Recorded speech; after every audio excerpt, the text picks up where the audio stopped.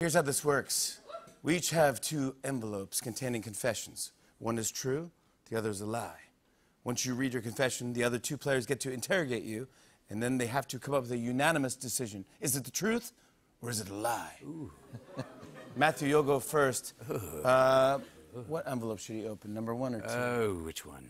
I think we should say... Number 2. Number 2. Yeah. Number 2. 2. See what we've got here? I once ate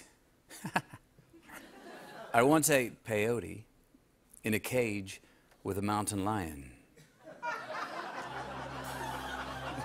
Okay. Can I start with the question? Yes, of course. What in God's name is peyote? Oh, I know. Peyote is like some type of hallucinogenic. It's a spiritual... Oh, it's a drug. You were in a cage... What year was this? What year was it? Yeah, when was it? 14 years ago. Yeah, and why would you... How could you be in a cage with a mountain lion? Well, that was the easy part. Did the mountain lion take any peyote? I will say this, 4 hours later, the mountain lion was cuddled up with me and purring.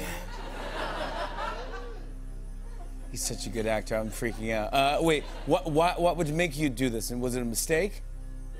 No, it was one of the more thrilling escapades of my life, actually. Did you pay someone to do this? No, this was just me and the mountain lion. Do you take a lot of drugs? It's not filmed. No, I do not. What do you think? Well, I think he is quite druggy, so...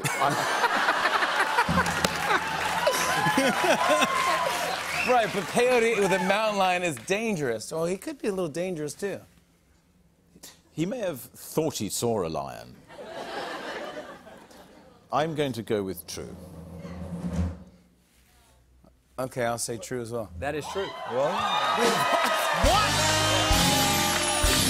Are you kidding me?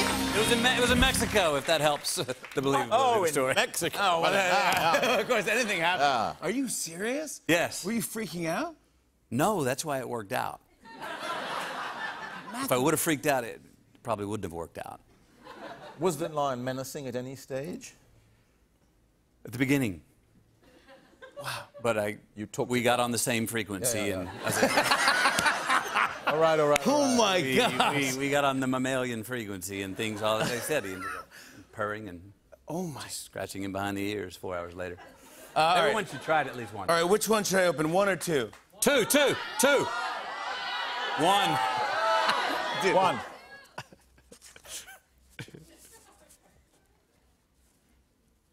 I got hit by a car at full speed and survived. No, you didn't. No, you didn't. What's full speed? Like a Matchbox car? I'd say probably... Hot Wheels?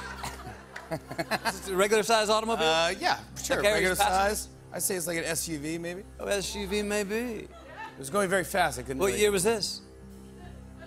I'd say it's probably 10 years ago, maybe. Were you doing peyote? No, I was not doing peyote. I had a... No. Did you go under the car or over the top? A minor Are you texting me flipping over? No, you know what happened is I didn't go... I didn't... I kind of grazed it. I grazed the mirror. The mirror. Well, it didn't so you really didn't hit you at full speed. I spun around and my shoes came off. And you were wearing flip-flops, though. No, I was into like clogs at this time. Like they were untied anyway, though. They were tied up. What else were you wearing besides clogs? I was wearing jeans. Did you have underwear on under those jeans? Yeah, for a moment. No, I did. Were those underwear? Were they still clean after the No. Questions are out. The story is false. It's false. It is because false. For a start, you weren't really hit. If anything, you were brushed. It just nicked you. The story is true. I did get hit by an SUV going like 60 in Manhattan.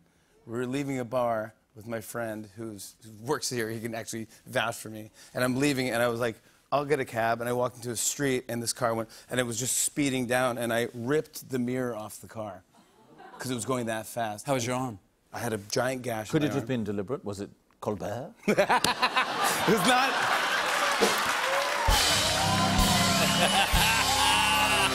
Stephen Colbert. This is before we had shows on at the same time. He would never do that to me back then. All right, here we go. Hugh, it is your turn. Yeah, what, 1 or 2?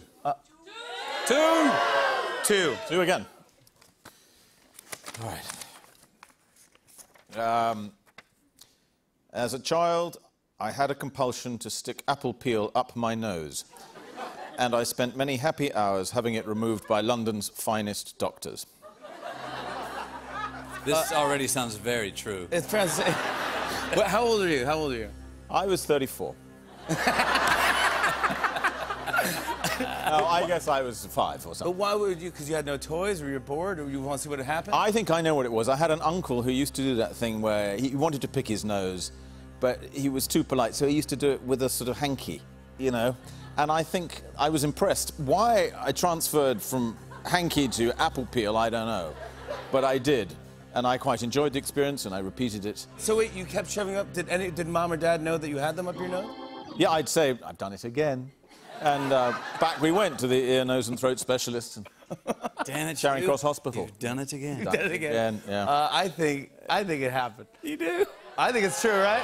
I think it sounds kind of... I think he's pulling our Johnson. What, he's saying false. You say it didn't happen. I agree with Matthew. It did not happen. Well, of course it happened. Of course it did. It did happen. Bad kid. You're a bad child. You're a bad child. Our thanks to Matthew McConaughey, Hugh Grant. On and on and on. I said, and it's on and on and on.